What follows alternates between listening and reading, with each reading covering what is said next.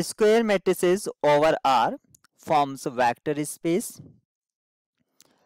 and we define few subset. First one, W1. This is GLNR, contains all those square matrices determinant not equals to 0. It means invertible, and we know that 0 matrix having the determinant as 0. So 0 matrix will not contain in this. So W1 is not a subspace. Similarly, if you consider two elements in or negative in, then their sum is also not goes to this set. So two properties is going to be fail. So W1 is not a subspace.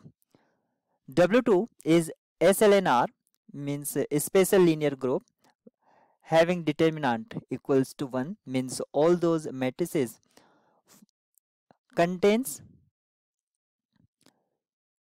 all those matrices having determinant 1.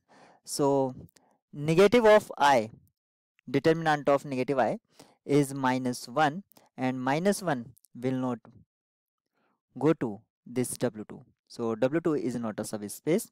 Again, all those symmetric matrices form subspace. So W3 is a subspace.